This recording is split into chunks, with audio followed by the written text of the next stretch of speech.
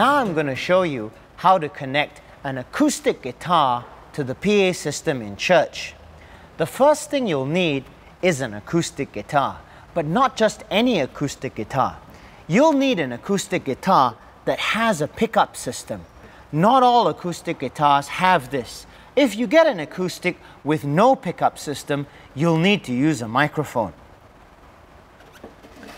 You'll also need the DI box, one guitar cable, and one microphone cable.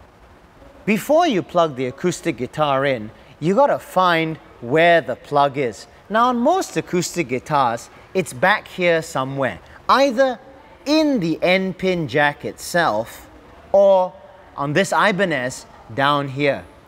Now, once you've found where the connector is, you plug one end of the guitar cable in there. Then you plug the other end into your DI box. Just like that. After you've plugged the guitar in here, take the female end of your microphone cable and connect it to the DI box. Then you take the male end of the cable and you plug it into a mic point.